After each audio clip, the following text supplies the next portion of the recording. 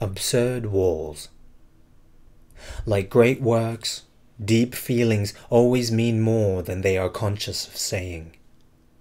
The regularity of an impulse or a repulsion in a soul is encountered again in habits of doing or thinking, is reproduced in consequences of which the soul itself knows nothing. Great feelings take with them their own universe, splendid or abject. They light up with their passion an exclusive world in which they recognize their climate. There is a universe of jealousy, of ambition, of selfishness, or of generosity. A universe, in other words, a metaphysic and an attitude of mind. What is true of already specialized feelings will be even more so of emotions basically as indeterminate, simultaneously as vague and as definite, as remote and as present as those furnished us by beauty or aroused by absurdity. At any street corner, the feeling of absurdity can strike any man in the face. As it is, in its distressing nudity, in its light without effulgence, it is elusive. But that very difficulty deserves reflection. It is probably true that a man remains forever unknown to us, and that there is in him something irreducible that escapes us. But practically I know men and recognize them by their behavior, by the totality of their deeds, by the consequences caused in life by their presence. Likewise, all those irrational feelings which offer no purchase to analysis, I can define them practically, appreciate them practically, by gathering together the sum of their consequences in the domain of the intelligence, by seizing and noting all their aspects, by outlining their universe. It is certain that, apparently, though I have seen the same actor 100 times, I shall not, for that reason, know him any better, personally. Yet, if I add up the heroes he has personified, and if I say that I know him a little better at the 100th character counted off, this will be felt to contain an element of truth. For this apparent paradox is also an apologue. There is a moral to it. It teaches that a man defines himself by his make-believe, as well as by his sincere impulses. There is thus a lower key of feelings, inaccessible in the heart, but partially disclosed by the acts they imply, and the attitudes of mind they assume. It is clear that in this way I am defining a method, but it is also evident that that method is one of analysis and not of knowledge. For method implies metaphysics. Unconsciously, they disclose conclusions that they often claim not to know yet. Similarly, the last pages of a book are already contained in the first pages. Such a link is inevitable. The method defined here acknowledges the feeling that all true knowledge is impossible. Solely, appearances can be enumerated, and the climate make itself felt. Perhaps we shall be able to overtake that elusive feeling of absurdity in the different but closely related worlds of intelligence, of the art of living, or of art itself. The climate of absurdity is in the beginning. The end is the absurd universe and that attitude of mind which lights the world with its true colors to bring out the privileged and implacable visage which that attitude has discerned in it.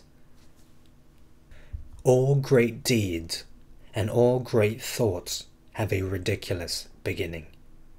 Great works are often born on a street corner or in a restaurant's revolving door. So it is with absurdity. The absurd world, more than others, derives its nobility from that abject birth. In certain situations, replying nothing when asked what one is thinking about may be pretense in a man. Those who are loved are well aware of this.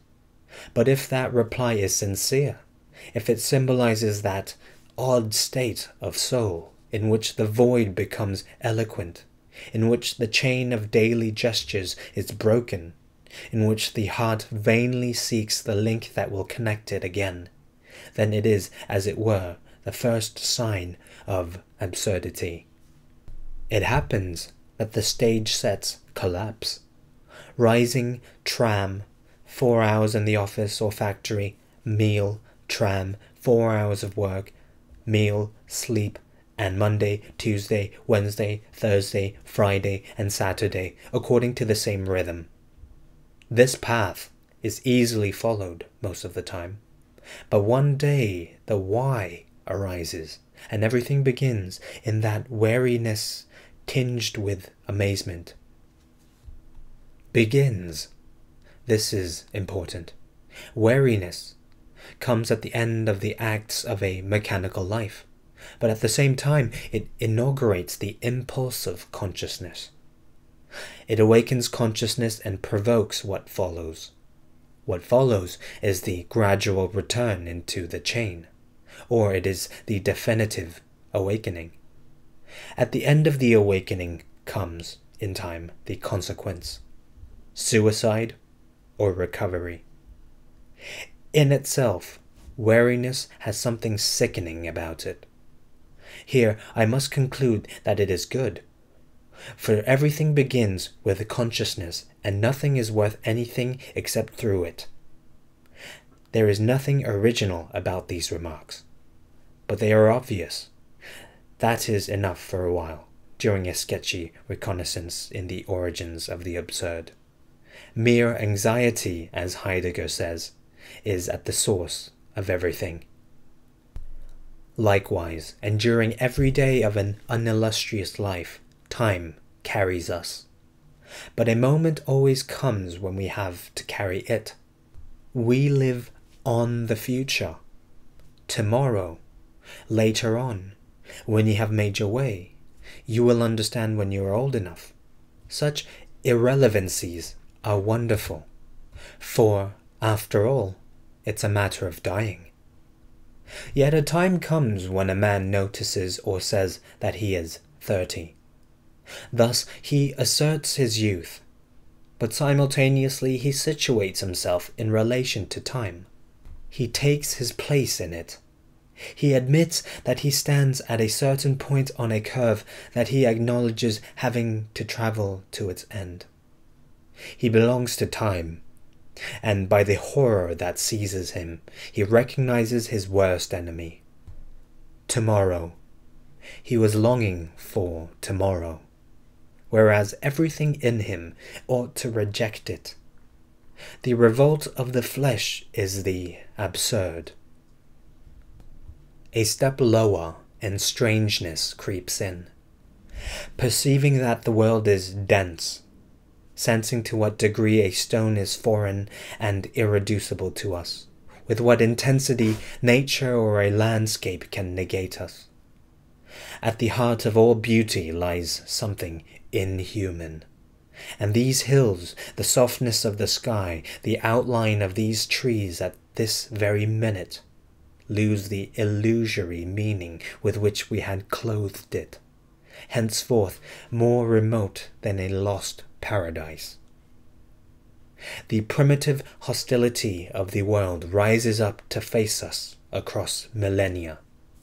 For a second we cease to understand it because for centuries we have understood in it solely the images and designs that we had attributed to it beforehand, because henceforth we lack the power to make use of that artifice. The world evades us because it becomes itself again. The stage scenery masked by habit becomes again what it is. It withdraws at a distance from us, just as there are days when under the familiar face of a woman we see a stranger. her we had loved months or years ago. Perhaps we shall come even to desire what suddenly leaves us so alone. But the time has not yet come. Just one thing. That denseness and that strangeness of the world is the absurd. Men, too, secrete the inhuman. At certain moments of lucidity, the mechanical aspect of their gestures, their meaningless pantomime, makes silly everything that surrounds them. A man is talking on the telephone behind a glass partition. You cannot hear him, but you see his incomprehensible dumb show. You wonder why he is alive. The discomfort in the face of the man's own inhumanity, this incalculable tumble before the image of what we are, this nausea, as a writer of today calls it, is also the absurd. Likewise, the stranger who at certain seconds comes to meet us in a mirror, the familiar and yet alarming brother we encounter in our own photographs, is also the absurd.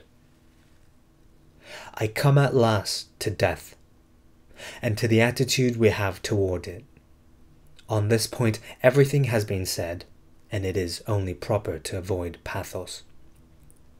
Yet one will never be sufficiently surprised that everyone lives as if no one knew. This is because, in reality, there is no experience of death. Properly speaking, nothing has been experienced but what has been lived and made conscious. Here it is barely possible to speak of the experience of others' deaths. It is a substitute, an illusion, and it never quite convinces us. That melancholy convention cannot be persuasive. The horror comes in reality from the mathematical aspect of the event. If time frightens us, this is because it works out the problem and the solution comes afterwards. All the pretty speeches about the soul will have their contrary convincingly proved, at least for a time. From this inert body on which a slap makes no mark, the soul has disappeared. This elementary and definitive aspect of the adventure constitutes the absurd feeling. Under the fatal lighting of that destiny, its uselessness becomes evident. No code of ethics and no effort are justifiable a priori in the face of the cruel mathematics that command our condition. Let me repeat, all this has been said over and over. I am limiting myself here to make a rapid classification and to pointing out these obvious themes.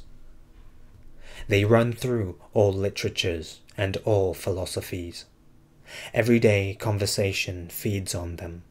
There is no question of reinventing them, but it is essential to be sure of these facts in order to be able to question oneself subsequently on the primordial question. I am interested, let me repeat again, not so much in absurd discoveries as in their consequences. If one is assured of these facts, what is one to conclude? How far is one to go to elude nothing? Is one to die voluntarily or to hope in spite of everything? Beforehand, it is necessary to take the same rapid inventory on the plane of the intelligence.